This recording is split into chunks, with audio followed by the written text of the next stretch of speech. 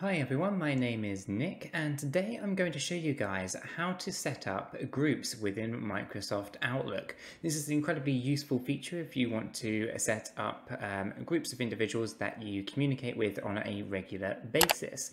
If you find this video useful, then you know what to do, and with all that said, let's jump on over to Microsoft Outlook.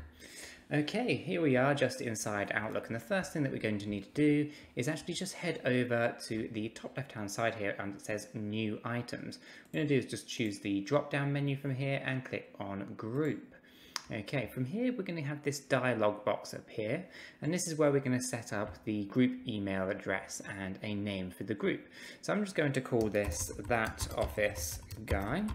And then the email address will automatically try to populate it from the name that we've given it. However, this is not available. So for me, I'm just going to change this to test. And then that's going to give us a nice tick here. And it says test@thatofficeguy.com. Okay, then we get a few other options. We can give it a description. So I can just say this is a test group. Okay, and then I can have sensitivity. Now from here, this isn't actually available. I've got nothing to select from here, so normally you'll be able to apply some sensitivity if you need to. From privacy, only approved members can see. If we make it public, then everyone inside the organization can see the group contents, but I'm going to make it for members only. Okay, and then I can send all group email and event to members' inboxes. They can change this setting later. And under more settings, we just have the language here. So nothing really too much to say about that. If I can try to find if there's anything closer than the United States, and there isn't, so that is fine. I can just leave that one. I can hop back and then I can just click on the create button just here. That then creates the group for me. Now I get to add members, okay? So I can add colleagues, Office 365 groups, other distribution lists, or guests. So I'm just going to add in here Nick at that office guy. And there I am. I'm going to add me into that list. And then I'm also just going to add Chris at thatofficeguy.com. Press enter on that one and add Chris into this. Now there's two members inside this group that we just created, and I can click on add members. Okay, so now they're being added to the group and we're good to go. I can now just look at the group settings here, and so it's set up by default, and it kind of gives you this pop-up box for the first time that you're kind of going through this. So now you get to choose which group messages you want to see in your inbox. Okay, so I'll get that. If we come here, we have to look at all of these, right? So follow it in the inbox, all emails and events, only replies to you and events, only replies to you, or no emails and no events. So by default, I would recommend that you select this one here and it stays on there. But if you've got a really busy inbox, you might want to just have something like this where they're replying specifically to you. Okay, and that's how you would go about setting up a group inside of Microsoft Outlook. It's actually very, very simple to do, and it only takes a few minutes depending on how many people you are actually trying to add into the group itself.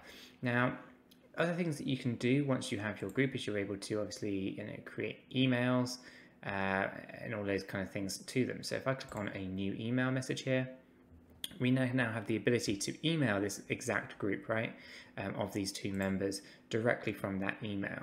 And this is actually really useful because if you've got really big groups or you want to set up groups of colleagues and segment them into certain ways, then you can actually dissect down and send email communications to those particular groups that you've created.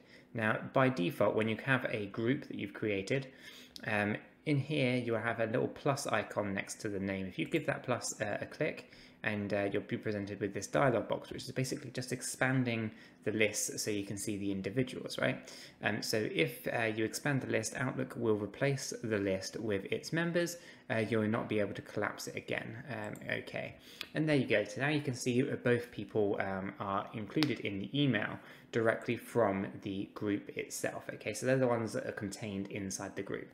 So if for whatever reason you were a bit curious about knowing who was inside the group and you didn't have the time to kind of go back through the settings and look at the members, you could just go in here, type to the group, and then expand it, and you'll see everybody who's inside that group. Okay, and then if there's anything that you needed to adjust, go into your settings and adjust the memberships as needed.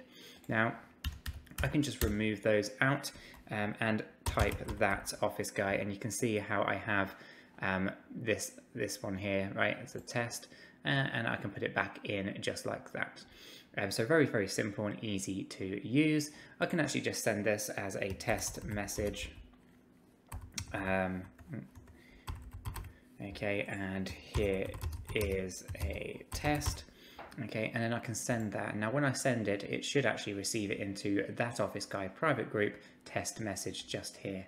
Okay, and obviously we have a message here to say that it is ready for use as well, and I can obviously open this up if need be, and we can see everything that it's talking about here in terms of group, right? So start a conversation, add to a team site, share files, connect your apps and so forth, right? So very useful stuff, and anyone who's used to using Microsoft Teams will be used to using groups anyway, because it is kind of all intersynced together in a roundabout way with how groups work within the Microsoft 365 ecosystem. Ultimately, personally, I prefer to lean more on Microsoft Teams than I do on Outlook. But for anyone who's not using Microsoft Teams currently, and they are still using Microsoft Outlook, then actually creating groups in this way is actually a really useful way of connecting colleagues together. Now, if you really wanted to, you could obviously connect this up into SharePoint and share files and collaborate in that way as well. And our test message that we just sent is also just here, and we can reply very quickly and easily in this message as well. So very easy to use section for messaging in Microsoft Outlook. So again, if anyone wants to see anything different, or wants to see different ways of using groups in Microsoft Outlook, then do let me know.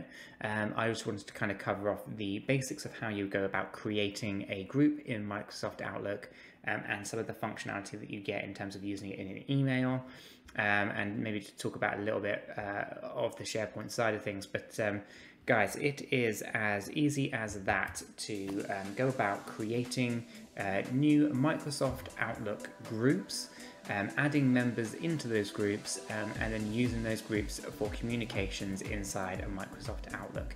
If you found this video useful, then you know what to do. And with all that said, I will catch you guys in the next video.